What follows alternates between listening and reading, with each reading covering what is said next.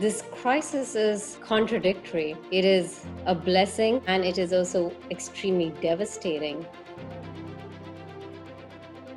There's a lot of misunderstanding of what it means to work from home from a corporate perspective. Also Multitasking zwischen Büro und Kinderbetreuung, das ist ziemlich belastend für die Beschäftigten. Und das ist, glaube ich, auch nicht das Ideal für die Zukunft. We're all experiencing some level of anxiety. Everyone has a different experience. Some people's experiences are harder than others, but everyone's experience is hard.